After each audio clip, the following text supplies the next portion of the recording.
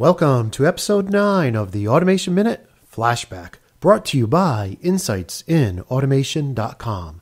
I'm Shawn, your host, and today we continue our Flashback series featuring View Studio and Lynx Enterprise with a video showing how to browse for HMI tags from graphic display objects inside of View Studio.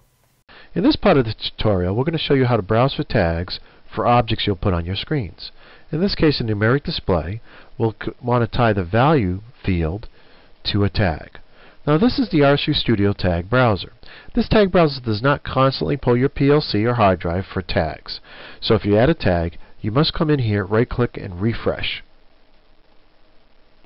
Now in my case, my Windows is up to date from the previous tutorial, and so I'll just go right in and choose one of my SLC 500 tags. It can be difficult to tell what is what, so I'll right-click and turn on server names to see what are HMI tags and what are online connections. In this case, I want to choose one of my SLC 500 tags, and I'll choose the analog tag. Now notice that the tag name is enclosed in curly brackets. The reason is that this field can also contain an expression. I could come in and actually take that tag and multiply it by a number of 2. And whenever you have a field that can take an expression, your tag name has to be enclosed in curly brackets.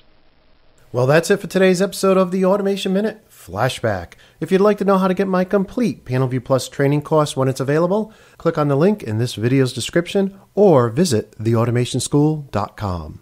And for more automation how-to videos, check out our YouTube channel at youtube.com/insightsinautomation or visit our video website at theautomationminute.com.